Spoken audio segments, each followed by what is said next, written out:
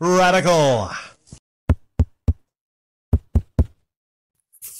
If it's anything good that came out from that chaos that happened backstage at AEW, it's that I'm paying more attention to AEW right now.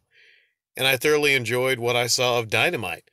It was a great Adam Page and Bryan Danielson match. And there was a couple other matches I liked. Tony Khan came out and basically addressed that the title was vacated. CM Punk's title and the Trio's title. So they announced a tournament, basically, to culminate in 2 weeks. I'm rooting for Bryan Danielson. Bryan Danielson, however you may know him. That's who I'm rooting for. So I'd completely really forget about Punk and all the others if, they crowned him the new champ. Funny thing about Punk's reign as champ, I think in culmination, he had 2 reigns, and they both were 5 days where he was active. But then, I don't know, he got injured the first time, then he got injured this recent time. It was a triceps tear, by the way. I don't think I specified what it was. A triceps tear. Typical healing time, maybe 4, 6, 8 months, something like that. He's older, so probably that's why he got a 8-month suspension. The weird thing about that was he got suspended. I don't know if the time's been revealed for Kenny Omega and the others that got suspended, but Punk's was 8 months. Almost exactly the amount of time it would take for him to heal from a triceps tear. So either way, you ain't seeing Punk for a while. But as of right now, he's not been fired. Maybe they're going to take this time, suspend him, see if things kind of blow over and whatnot. But that is a powder keg ready to go off the minute he gets back. And Tony Khan's got to be thinking about this, like, should I really just cut my losses? Like, Punk, gives you a good bit of ratings bump. He does, or at least he did, when he came back. Look, I haven't seen the numbers, but I know he gives the ratings a little bit of a bump.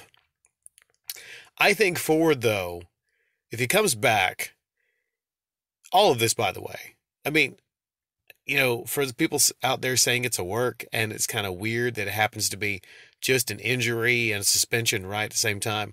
Hey, if this was a work, this would be the greatest work in wrestling history, like of all time. Of all time, this would be the greatest work right here. You couldn't come up with anything as good as this, really, But, let's say they will actually want to have Punk come back in about 7, 8 months. It's got to be a heel. It's got to be a heel, right? Because you bring him back as a babyface, and I've seen the comment sections from a lot of people, AEW fans, long time. Well, it's not been around for a long, long time, but since the very beginning, seems like the tides are turning against CM Punk. He still has people defending him, but basically he doesn't have like a lot of friends in that locker room, and a lot of the fans of AEW just see him as, well, kind of like a miserable prick, and that's kind of how he is. One thing about Punk is he doesn't put on a character.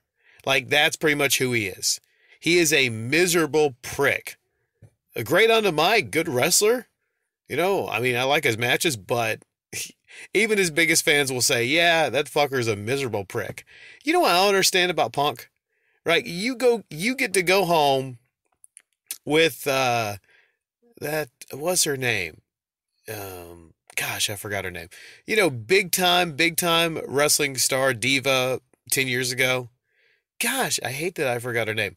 Just gorgeous little woman, right? So you get to go home with that every night. You're a millionaire, and yet you're still miserable. Like, I don't get that about that Punk. Some people are like that. They just don't really appreciate what they have. They just don't. It's bugging me that I don't know her name. A lot of you all know who I'm talking about, right? So if he came back, if he did, he'd have to be a heel. And there would have to be maybe talks in the back room. I don't see him ever apologizing. I mean, he basically called them, like I said, dumb fucks. And I don't know how you make good from that. I don't see on either end him or the others apologizing to each other. Another one is Kingston. he doesn't like Punk. So you got Hangman, Kingston, Kenny Omega, the Young Bucks. It's got to be 5, 10, maybe 15 people up there that just, they can't stand him. So I'm wondering, like, how do you bring him back? He has his own locker room, yeah. Maybe you don't put him in programs with the others. But if you really wanted to make some money, you know what you do? This reminds me of, and I don't know if they made a lot of money from it, is when they put Matt Hardy in matches versus Edge. And to those of you who know, Edge actually had a relationship with Lita for a while. And, yeah, that was when supposedly she was with Matt Hardy. And they actually put them in matches together. Wasn't the best matches, but I guess the idea was Vince was like, ha, they really hate each other. I'm going to put them in a match together, you know? So if you do this right, you have him come back at 8 months. You have this slow build. Maybe you have some promos where he comes out. Maybe he's just, maybe just kind of hanging around. Maybe he's in the crowd and they zoom into him, and he seems like just disinterested and whatnot. Has a big promo when he comes back. Talks about how he's been gone and it's BS and he was suspended. Maybe like work on some real life stuff. Maybe like a worked shoot or whatnot. Have him drop another pipe bomb.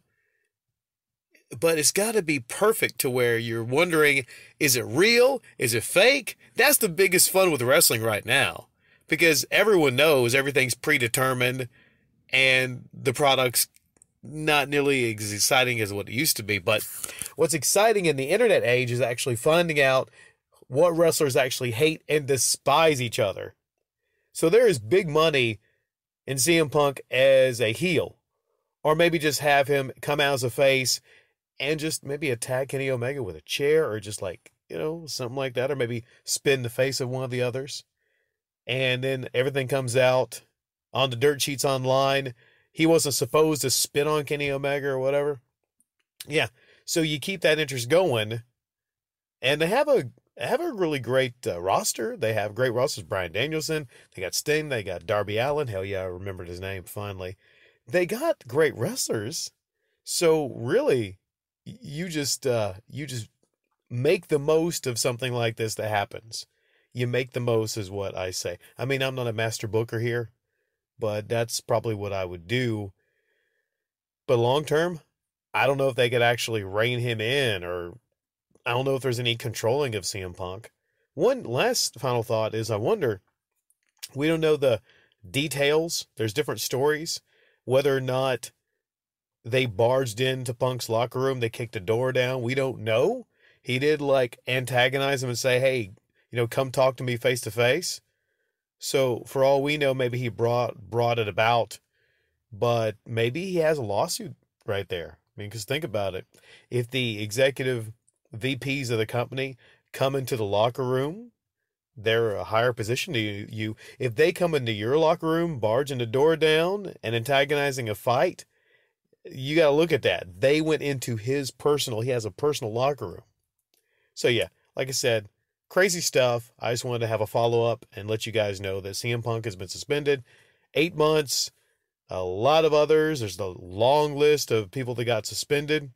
But who's still left? Like I said, we got some great wrestlers and some great wrestling still to watch on AEW Dynamite. It's pretty exciting to see who they're going to crown as the new champion too in 2 weeks.